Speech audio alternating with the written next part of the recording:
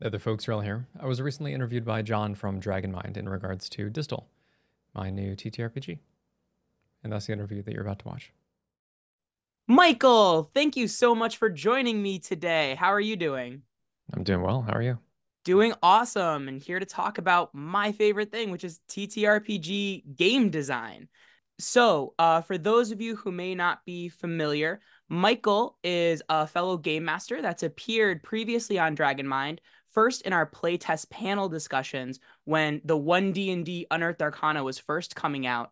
And then we also did an episode about a year ago now, together on called To Optimize or Not to Optimize, where we discussed various philosophies about TTRPGs and our approaches to it. And since that time, behind the scenes, you've been developing your own TTRPG system called Distal. For any of our listeners that are unfamiliar with it, can you introduce what Distal is? Sure. Distal is a high fantasy D20 system based on character stories, conflict, and consequence. It should feel very familiar to folks who have a background in it, playing a D20 system like Dungeons and Dragons or Pathfinder, and is built very specifically that way. But the setting is way more grounded, and it gets rid of some of the bugbears that I have with other systems, which I'm sure we'll talk about. So before we move on, can you just let our listeners know where the name Distal comes from? It comes from a desperate search to find a suitable name for a TTRPG. Actually, before it was Distal, it was the working name was Keystone, uh, because there are these monolithic keystones on the in the world, and uh, the plane that you're on is I refer to it now as the distal plane, but distal kind of just means like furthest from center, which is just a little bit of framing for potentially what the world could hold, but realistically, I think it's just a cool name. Sometimes that's all you need is a cool name. Yeah. I do know that you have some experience in the video game industry, and like you've mentioned on your YouTube channel, the TTRPG realm, I'm guessing a very different industry. So what made you want to develop your own TTRPG? So I enjoy creating all sorts of stuff. I mean, game design is a passion of mine, and I can't help but to be just knee deep wading through all of the fun design challenges and just the actual creation process. I'm very much a kind of a generalist or a jack of all trades when it comes to my capabilities in using various software and building out systems and that sort of thing. So I kind of like to do everything myself. So when thinking about a new project, I was originally working on a just an indie game, something that I wanted to make for fun for myself when I don't want to say left the games industry, but when I left the past job or my past position in the games industry, I started making something for myself, and then I kind of got distracted with building a TTRPG. It was mostly just meant to be a fun thing, like a creative release valve on the side, and then I started shifting more and more focus that direction. A lot of it is because there was definitely some instant gratification involved when you can just put words on paper and then see the immediate change in how the game is played, and that kind of had a really strong appeal for me. So yeah, it was a distraction. Now it's kind of a focus. What can you do? Yeah, well, I can definitely relate. If you had asked me what I wanted to be when I was like 19 or 20 years old, I probably would have said a video game designer. Um, One thing that drew me away from video game design was a lot of the professors at the university I was attending were just talking about like the physical health concerns. So like, pulling all-nighters, you don't have the healthiest diet. It just didn't seem very appealing to the kind of life I wanted to live.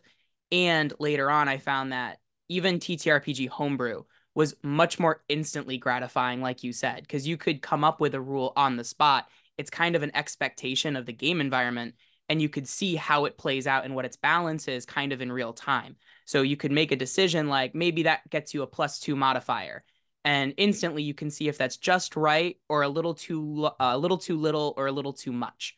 Now you mentioned that there are some like challenges that you like to challenge yourselves. Is there something about TTRPG design that you find more challenging than the video game industry? I think the biggest one is actually the social layer that lives on top of the actual game. Because when you're building a game, so previously I worked on PlanetSide 2. I was there for 7 years, really just making amazing things. It's a very long-lived game with a large community, and in the game is a it's a free-to-play, massively multiplayer first-person shooter. So you definitely had a layer of kind of like social experience on top. The game kind of relied on its players, and because of that, it also had to cater in some degree to the play styles of those players and kind of the opinions, which would change of those players as well. But I still think that it is super distant from something like a TTRPG, where it's not just random, faces on the internet in this virtual space. It's people at your table that you likely have real life relationships with, and because of that, learning to set expectations for the game is uh, well, and create an experience that is challenging, rewarding, fun, not deflating if things don't go the right direction is something that's it's I think is very difficult to design around.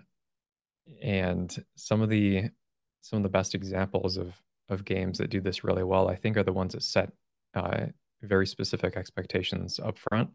So Shadow Dark is a good example of like, yeah, I know it's old school. You can die randomly, just like turn a corner and then you run into the wrong thing. Um, so learning how to set those expectations while also targeting the same the feel in the market that I wanted to cater to, which is very much modern D&D players. It's I think that is a challenge in itself, finding a way to stand out.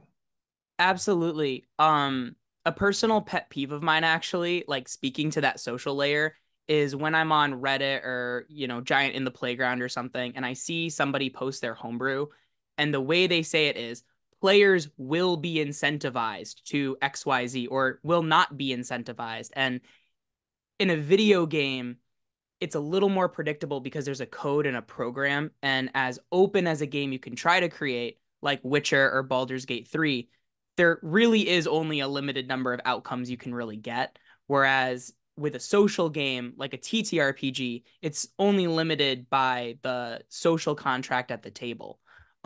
So it is really interesting. Like as soon as I see that kind of thing, it's like a red flag for me, where it's like you haven't played with a whole lot of different players, have you? Because they will always surprise you.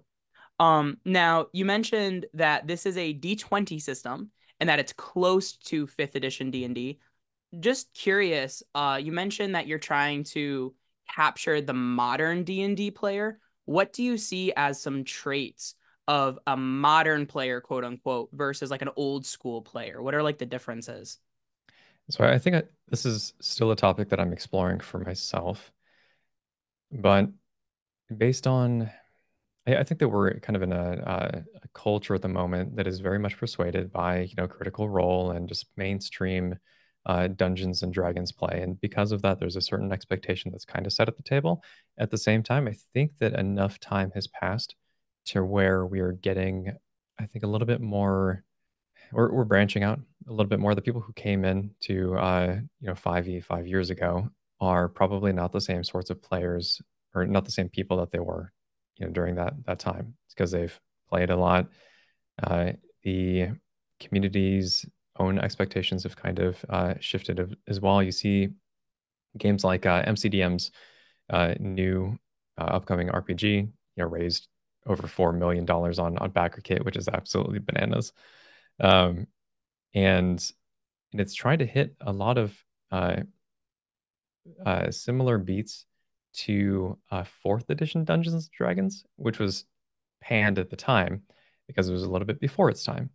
So it's to me, it's kind of you can see you kind of see how a community evolves to where now, you know, now might be the right time. Like if Dungeons and Dragons just decided to re-release fourth edition, I kind of wonder if the reception would be different.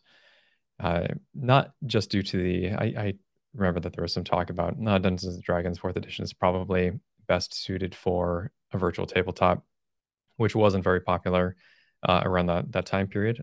Actually, did it even exist? Like I can't even remember.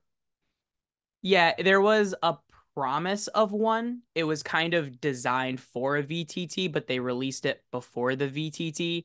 And I do think it was just kind of before its time. I do know another criticism is just kind of an identity thing. So you can take fourth edition, not label it Dungeons and Dragons, and there's a lot of speculation that it might have been successful had it not been attached to that brand name. But Hmm. because people had a certain idea of how D&D worked, and it was such a harsh shift away from that, that was part of the reason why it wasn't as successful. Yeah, that's a really good point. And I think that, so MCDM's RPG is kind of in a similar position where they're their own thing. They have a proven track record of products that are, popular and successful and have good design instinct. And now they can create something for this audience that is kind of starting to move past fifth edition Dungeons and Dragons. So I feel like now is kind of an opportune time to explore new avenues. And I'm not sure where the current D&D player is likely to head, but I do know that a lot of the folks who are trying to play Distal and kind of giving feedback on it and that sort of thing are, for one, super excited because it's not close. It's not close enough to D&D for it to feel like it's some sort of derivative. It's very much its own thing. At the same time, it feels very familiar, and it scratches an itch that players I think are ready to start entertaining again. Yeah, one thing our mutual friend Stephanie from the Stephanie Ann podcast has said is that it's okay for Dungeons and Dragons to exist as kind of like a starter game. It's the first game you get into to become familiar with the hobby, but it's also okay to branch out from there into more specific niches that will like scratch certain itches, kind of like you were saying. Now, speaking about Dungeons and Dragons, you've mentioned multiple times that you love fifth edition in particular. And the first time I had you on, I was talking more from like a touchy-feely place, like, what do you like about D&D? But from a more nuts and bolts game design perspective, what is it about fifth edition, or what are some specific design choices of fifth edition that you didn't want to deviate completely away from it? So using the D20 in general, I feel very strongly about. It's just a fun die to roll. The natural one, the natural 20 have a certain feel to them. And I'm sure that's not for every person, but there's definitely something that you can kind of understand and connect with there. It's also, despite it being very swingy, I think that there are ways to kind of help alleviate some of those concerns and balance the game maybe a little bit more. I don't know if I'm doing it right, but we'll figure that out pretty soon. Actually, there's I think there's more than I wanted to get rid of from Dungeons and Dragons than I wanted to keep, which is not necessarily a bad thing. I'm not viewing it that way. I'm saying that the way that certain mechanics work, like proficiency bonuses, how they level with you, is something that I don't necessarily want in my experience. I don't want the player to just constantly be growing in spite of what they're doing. I mean, they will a little bit, but the power curve is way less drastic than Dungeons and Dragons, and because of that, because of Dungeons and Dragons' existence and its current structure, it gave me a lot of guidelines for things that I want to try to tweak and make my own without doing without just changing something for the sake of changing something. It's really fun to analyze the design decisions and the history kind of behind certain mechanics so that you can have a better informed opinion when it comes to creating your own. Yeah, you released a video on your YouTube channel called In Defense of the Attack Roll, which was a response to a lot of these systems, like you mentioned, the MCDM RPG. Daggerheart from Critical Role also is getting rid of the D20. And one of the points you brought up that I thought was really important is there's a certain culture around the natural 20 or the natural one. And it also makes it a little more marketable, so we don't walk around, wearing t-shirts that are like 2d12 on a special curve. Like it it's not as transferable, I think, culturally as just saying like natural 20, natural 1. There's a certain like John Acuff like soundtrack that comes with that those phrases. Now, you've already mentioned some things like proficiency bonus with level. I completely agree. I much prefer kind of the Pathfinder method of different things having different levels of proficiency, which Distal also includes a version of that, not as crunchy as Pathfinder, but a version of it. Are there other things about fifth edition's design that you found dissatisfying? The I think the biggest one is just the yo-yo healing. That drives me absolutely nuts. It's so counterintuitive to the goals of a living creature in the game that they would prefer to be knocked on the ground and picked back up rather than avoid having that happen at all. And for Distal, I try to punish you is kind of a strong word, but certainly disincentivize you from going down in the first place. And a lot of the mechanics center around mitigating damage before it becomes a problem. So there's some armor mechanics. You buffer uh, incoming damage with by rolling a counter rolling a die. And actually, Daggerheart is doing this too. So in some respect, it's like okay, that idea wasn't way out there. That's probably one of the biggest ones. And then I have this uh, feeling when it comes to the long rest and the short rest that our pacing is kind of wrong in Dungeons and Dragons, and it certainly wasn't even originally meant to be how most tables play in the modern sense. I think that there's maybe at most 1 to 2 combats in a modern session of D&D, and then you get to sleep and your health goes back to full. I don't know. It just doesn't sit right with me, and I think that it leans into the fact that the game is more about empowering the players and being sort of a power fantasy than it is the actual life of an adventurer. And so that's one of the elements that you see kind of see me get away from in Distal as well. So, speaking about things that are distal specific, and you've mentioned before that one of your goals is to stand apart from the competition. What are some unique game mechanics that you've developed besides like the armor buffering, that kind of sets distal apart from 5e or Pathfinder? So when you create your character, you you can immediately see that the game is different. We focus, so you'll pick up your lineage, which is race, species, whatever, and then you write a background. And unlike backgrounds in many games, DC 20, D&D, Pathfinder, they're all kind of like static. This is where you've been, or like kind of where you come from, and here's some token things that you get. And then that kind of leaves the player to, if they really want to invest in the role play side of the game, they have to still come up with something totally new and on their own. And I feel like a lot of us are limited by cliches and our lack of imagination. So in Distal, you write a background through prompts, and it's a little bit of a life path sort of mechanic, but it's I think more lightweight than a lot of the ones that you'd see.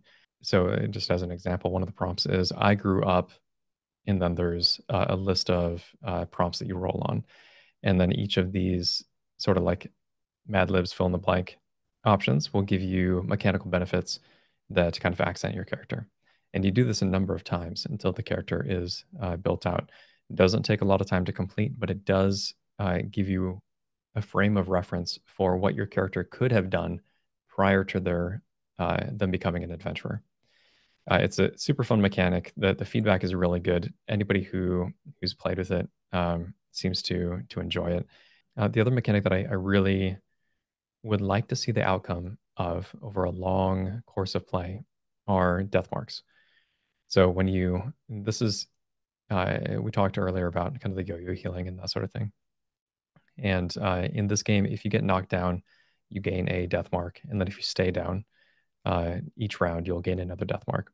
This is a amount of uh, finite amount of times you can be placed within the dying condition before you are dead forever. And that in itself is structuring the game in such a way that says like, oh, okay, well, I don't want to do that. I don't want to fall over. And so it changes the way that the game is played. It changes some of the outlook that the character will have as they accumulate more death marks. There's also some positives too, where you can pick up some specialties, which are just feats in 5e, but they require you to have a certain amount of death marks. So there are little gameplay implications from this system as well. And I think at the end of the day, an adventurer could end up in a situation where they just end up retiring that character, and it will be totally okay for them to do that.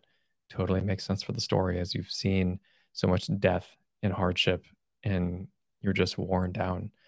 Like I don't know, maybe like Frodo at the end of the Rings, where he's just broken by the end of it, and he has to go live a different life. He can't go back to the old one. That's the that's the sort of evolution of a character that I could see in playing this game, and I don't know that a game like Dungeons and Dragons is going to be able to achieve it unless you're focusing very heavily on the roleplay side and just making stuff up. Yeah, there's definitely not a mechanical representation of that kind of thing. D&D in particular, actually, there was one content creator that said it's not really a role-playing game. It's like a fanfic original creator a character generator kind of game where you're just creating fan art and just trying to create some fan fiction that way, which in a way isn't that all kind of TTRPGs. But no, like death marks definitely do change your relationship with combat and change your relationship with how you look through your character's eyes in determining what you want them to do in different situations. To go back for a second to your background generation system, um, I don't think you're I think you're downplaying a little how fun it is. Like it is I have played many life path systems like that and I have not played one as well designed and as engaging as the one you created for Distal. Oh, A thank lot you. yeah, I a lot of times, and this could have just been the kind of the time period. Other life path systems, I feel like were too specific and focused on the wrong things. So, for example, I remember one where it was like, what was your family's income? And that was fine. But then it's like, exactly how many siblings did you have? And it was just as likely that you had 9 siblings as you had one. So you literally rolled a d10 and that was the siblings. And then you'd have to figure out what age each of the siblings was and, what gender they were and all that kind of stuff. And it was this, a lot of time was spent on these weird specific things, whereas Distal strikes that golden balance where the prompt gives you a twist to the character that personally having played a lot of D&D, I would have never thought of. But it's not so specific or closed off or narrow that you can't add your own creative spin to it. And so I see it not only as a Distal story generator, but once your product is released, like I can see any interested, no matter what system you're running, people being able to pick up that system and integrate it into whatever their own TTRPG is. So you did mention that there are classes in Distal. It is a class heavy game. The classes also do, I feel like, flavor wise, tend to be more specific than what you find in Dungeons and Dragons. For example, the kind of uh, equivalent to a rogue is called a cutthroat, which feels very different, even in the title, than like just a generic rogue who could be a swashbuckler or thief. Um, what made you want to create a class heavy game and create these more specific class types? I I think this kind of harkens back to some of the just D&D. They're not issues. Everything is fine, but I like it when a class is more grounded in the actual setting. And unfortunately, D&D doesn't really have a default setting outside of Forgotten Realms, which even then it's arguable whether or not that's a default setting. So because of that, their design has to be a little bit more broadly appealing and generic. And I have the freedom to create something that is kind of hyper specific to the setting. So when you're looking at the ferryman class, which deals a lot in death, and they've already seen death and kind of been on the other side and then come back. That's because of how death works in this game, and the reason for being is very much focused on that. I think that creating something that is more specific but also having a lot of avenues to play it is something that I'm a big fan of. I really liked multi-classing in Dungeons and Dragons, but I think that's also because I was in some part trying to I mean, optimize isn't even the strongest word. You've seen me play. I'm not a huge fan of that, but create something interesting.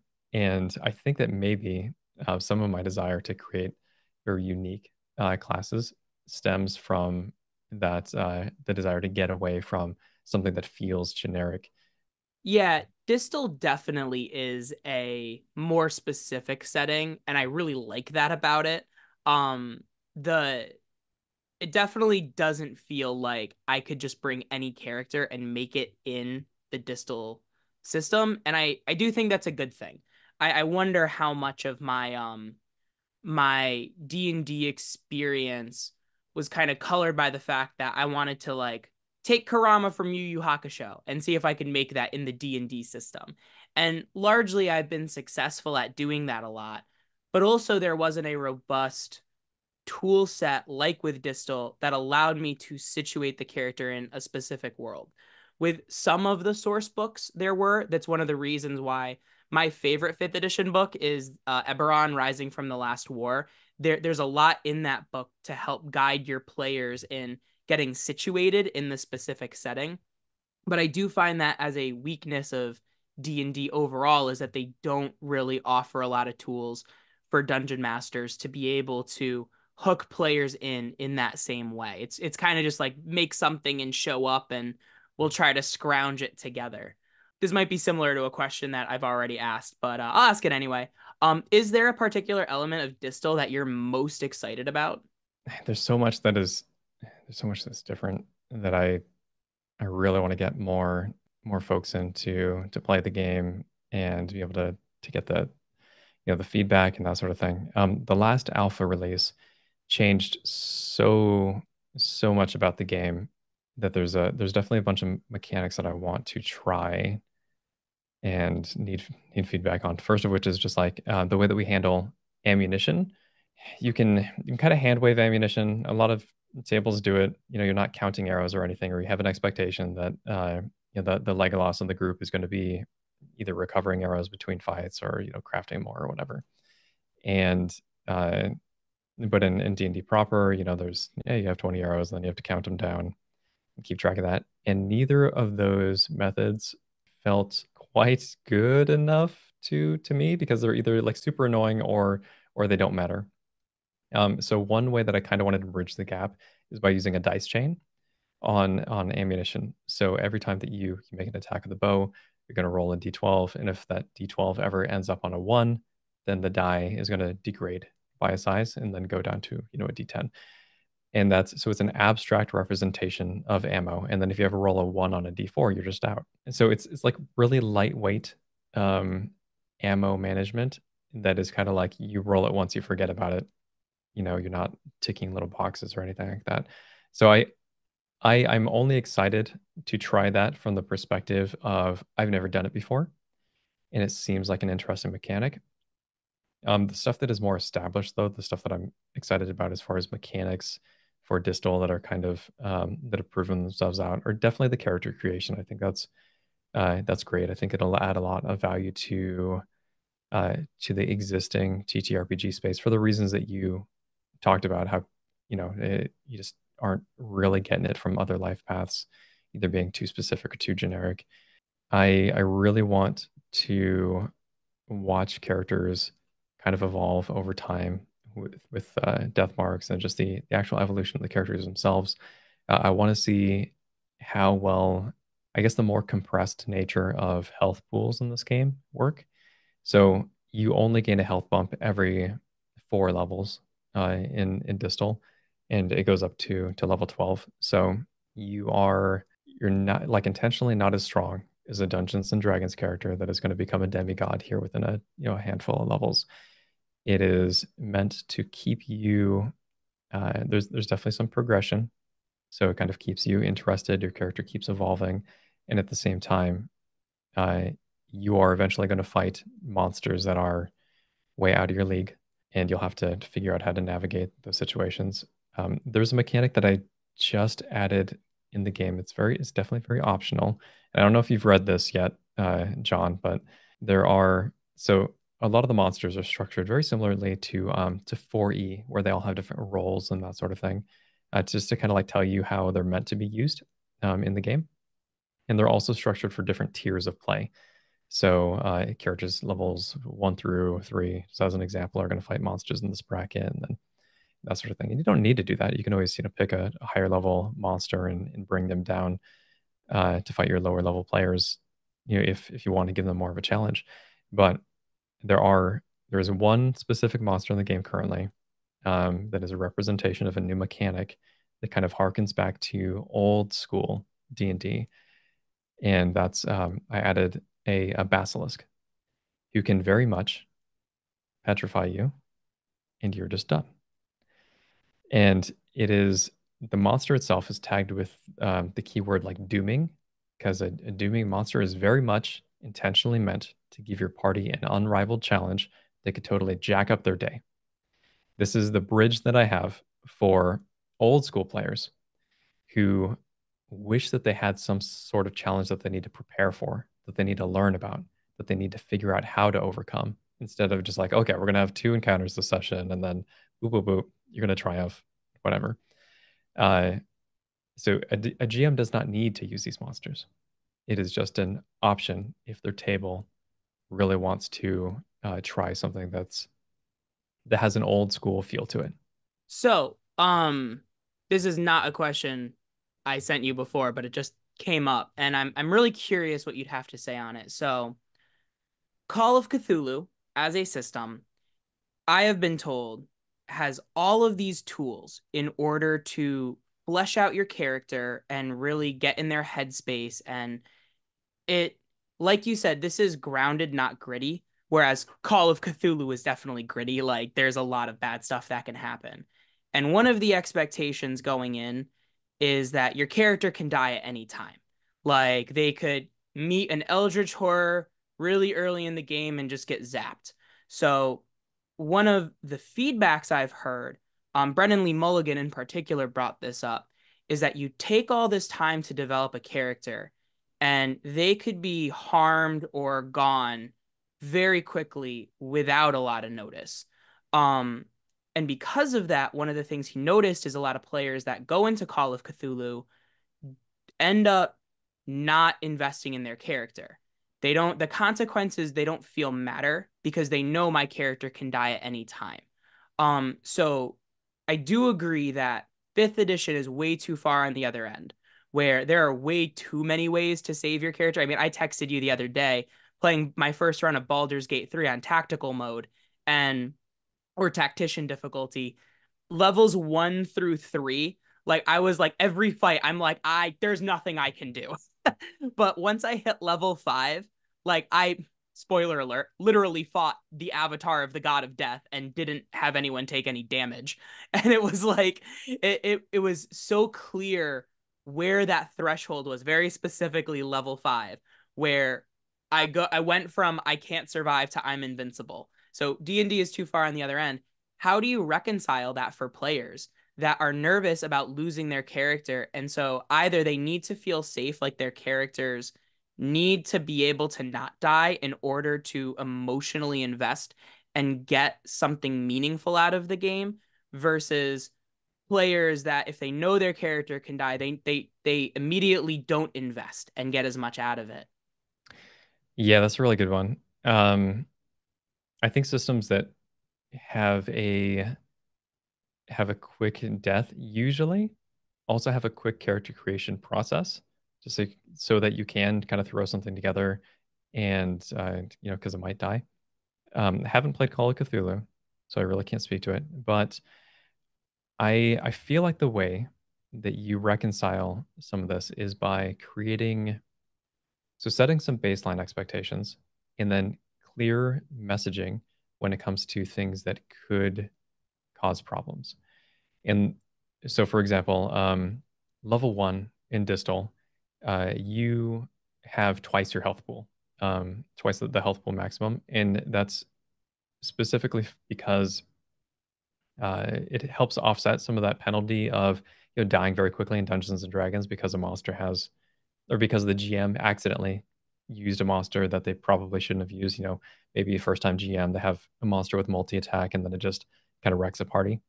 So we create very intentionally the monsters that are meant to fight these characters at certain levels. There's even tutorial monsters in the game for that are just really easy to little confidence booster. So I think that a lot of it comes from messaging, and then you leave in options to escalate difficulty, and that is something either that the GM should be able to feel out. Just for example, the basilisk that I'm talking about, it has a tag called dooming. There's a whole section that says like, "Hey, these monsters are explicitly meant to jack up your day. It could end a character's story. Uh, Use them only when it feels appropriate to the table and if they're on board with it."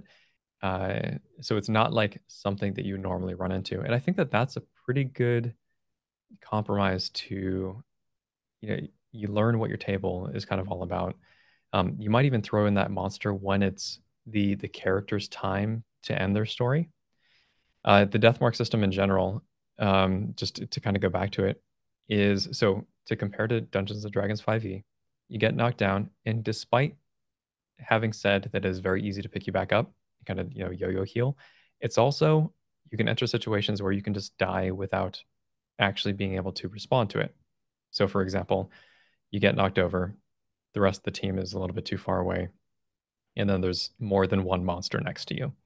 If that's the case, the monster hits you, it's an automatic crit, that's two death saves. If there's another monster, it'll instantly kill you, and then you're just done. It could have just been a random encounter. You could have just walked down an alleyway, and then that's it. Whatever you've invested in your character, it doesn't matter anymore. Especially at those low levels where you can't resurrect. Also, resurrect, totally different topic, which trivializes, in the other direction, the death at higher levels. So when using death marks, just as an example, it's not like, okay, you fell down, you're gonna get stabbed a bunch of times and then you're dead. It's you fell down. This is gonna leave a lasting mark. You're probably gonna be okay if the rest of your party can clean up the rest of the fight. You'll just kind of have that permanent scar, which will hopefully inform some of the outlook and the decisions that you make next time. It can kind of give you momentum into the character, uh, or like into role playing that character, kind of as you move forward, versus like, okay, hard stop on the story. I know you tried, so it's a little bit more forgiving in that respect. Yeah, I think another big part of it, which you mentioned earlier too, was in that regard, the tiered healing, or sorry, the tiered health pool. That was one of the things I got most excited about when you messaged us before we did the Distal playtest, which is on your YouTube channel. It is really funny how like level 1 D&D play I find much more challenging again than level 5 D&D play. And I think that the tiered health is a great way of showing how there is a progression of power, but not so drastic that you kind of get to a point where you really don't have to think as you play the game, which I've always thought should be the opposite. As you get higher in level, you should have more choices and more things to try out, not less choices because one thing gets so much better than everything else. So, you've also kind of mentioned this already with the modern D&D players. That's kind of who you're designing this for. Are there specific personalities that you see enjoying this system? I think that anybody who has kind of played D&D long enough and is looking for an additional challenge, I guess, or something that's a little bit more grounded, something that you have to kind of consider your character more. I have more than 50 Dungeons and Dragons characters just like chilling in D&D Beyond that I will never play. And I think that a lot of people are in those sorts of situations, where they have a really cool character concept, and they have a lot of cool character concepts because there's so many things that you can do in Dungeons and Dragons. But I wonder if placing more emphasis on the things you can do as the character evolves, just even from the narrative perspective, maybe that's the person who's really going to enjoy this game. Somebody who's played D&D long enough and they kind of know the ins and outs, and they've kind of exhausted some of the mechanical elements. Maybe people who are looking for, I mean, even just something new in that respect, and at the same time, still want to feel comfortable with the D20 system. All right. So, um, in our post OGL environment, there are a lot of people, like we mentioned earlier, with Critical Role and MCDM, and dozens, if not thousands, of smaller creators that are interested in creating their own TTRPG, whether it's a system or just releasing homebrew content, or maybe even just lore and world information. What advice would you give anyone who's interested in developing their own TTRPG? So the same advice that anybody who's been in the games industry gives somebody who wants to be in the games industry, which is start small. Basically, don't do what I did. This is very much do as I say, not as I do. But you can get by creating small systems. The first thing that you create doesn't need to be your dream game. Also, like, I guess, do something that you are capable of doing. So we all have different skill sets. If you are really good at writing, but not so great at the art side, or even maybe even like the design side, you could probably do a system that is more kind of lightweight and focused on narrative, uh, instead of something that's really mechanics heavy. And then just realize that the more mechanics that you create, the more invested a player has to become. So is your goal to have a bunch of people play it? Because if they are, uh, building a system like the one that I'm building is not a good idea. Do something that's rules light. Rules light is also like weirdly in vogue right now, where a lot of people are talking about kind of moving to that. And I think it is in part because of just we've invested so much time and energy into Pathfinder or Dungeons and Dragons, which are rules heavy and have also grown up. So we have less time. That would be my main advice is definitely do as I say, not as I do. But hopefully, if you're making something new, uh, that'll get you going. So, last question for today. Distal comes out. People get their hands on it. What is it that you'd hope people will say about the system?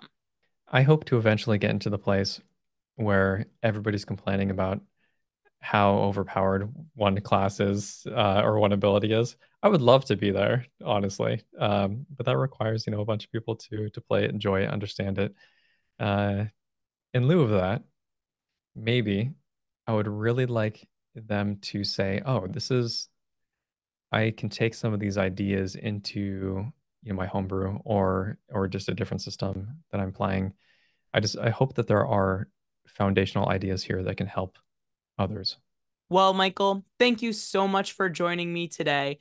If somebody wants to get in contact with you or download the latest alpha playtest of Distal, where can people find you? If you go to playdisrpg.com, you can pick up the Alpha Core rules totally for free, and you can message me on Twitter at Wrel Plays.